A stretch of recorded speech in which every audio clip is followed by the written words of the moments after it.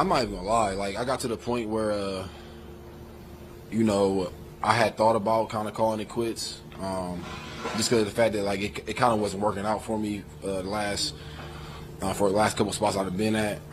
This was like literally the only spot that I felt like could have made me want to play football and go out there and be excited to play. Like, this was like literally the only place that could have called me and got me there ready to play, because I was going to start boxing and focusing on boxing, but I think this was like a great opportunity. It's something you can't, really turn down, playing with Coach Arians and Tom Brady and, obviously AB. Like, they got a good thing going over here, and to come over here and try to help, I'm going to try to do my thing.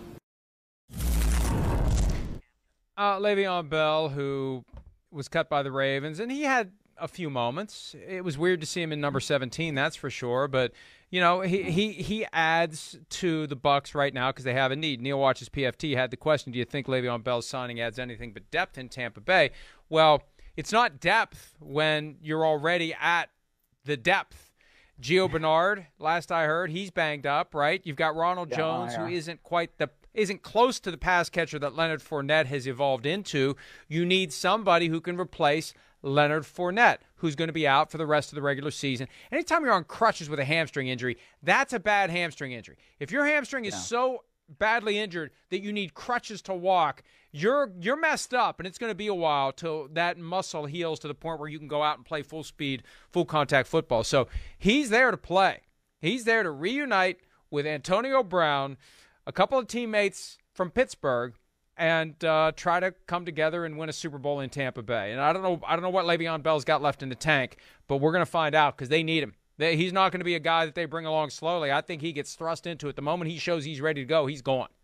Yeah, well, I mean, that's why they signed him to the 53-man roster and not just to the practice squad where it's like, oh, well, will you be able to play? Will you not be able to play? No, they need him right now. So, I mean, you go back to just a few years ago, and he and Antonio Brown were two of the most productive players on offense in the NFL. I mean, you think about that duo, right? You had the Killer Bees, I think they called them, with Bell and Brown in Pittsburgh. They were always going for a lot of yards. They're always scoring a lot of touchdowns. So I'm not saying that they're going to be able to wind the clock back like that. I mean, it's kind of like the Los Angeles Lakers, right? Where you're signing a bunch of guys that were good in 2012, 2013, 2014. And now it's like, oh my gosh, look, are they going to be able to win a championship? And the answer is not really. But I do think that when you have somebody like Lev Bell who's got that experience and can come in and is excited to play with Tom Brady and his old teammate and Antonio Brown, then who knows what it's going to turn into. It's at least something that makes sense, right? It's not just like, oh, well, we're going to go out and get a name. Like, they need this guy and they need his skill set. Interesting dynamic in Tampa from last year to this year. This is the point that Rick Stroud of the Tampa Bay Times made yesterday when he joined Shireen Williams and I on the program. The idea that in 2020 there was a greater sense of interchangeability of the receivers, and Tom Brady had a relationship, a rapport with all of them. This year it's evolved to Tom's guys, and the problem is three of Tom's guys went down in Mike Evans, Chris Godwin, and Leonard Fournette. So that creates a problem because we're late in the regular season. He's got to get back on the same page with a Scotty Miller.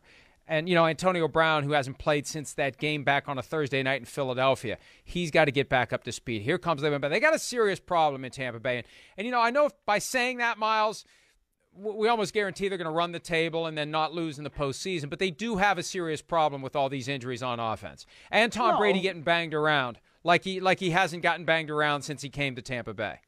For sure. Look, I mean, I think anytime you see Tom Brady's team get shut out, which is something that just has not happened in so many years, 15 years since a Tom Brady team was last shut out, then yeah, you're going to sort of expose that there are some warts there. There are some problems there. And I think that if you get in somebody like a Le'Veon Bell, maybe that can help. Fortunately, they still have Rob Gronkowski, and I think just based on the chemistry that those two guys have from all of their shared reps together, not just in Tampa Bay, obviously, but in New England, that kind of helps out the process. But yeah, they've got to make sure that pass protection is solid because you can't have Tom Brady getting battered around at 44 years old and expect him to still be the guy that could ostensibly win an MVP this year. It's just not going to happen. Our good friend A Red Zone Alc wants to know how strong the market would be for Pete Carroll if he's fired by the Seattle Seahawks, and that's not out of the question. If you decide to keep Russell Wilson, you may have to get a coach that Russell Wilson believes will give him that offensive football PhD that he now needs instead of the GED that he's got in the last 10 years with Pete Carroll's approach to run the ball. Oh, crap, there's 5 minutes left. Russell, can you save us?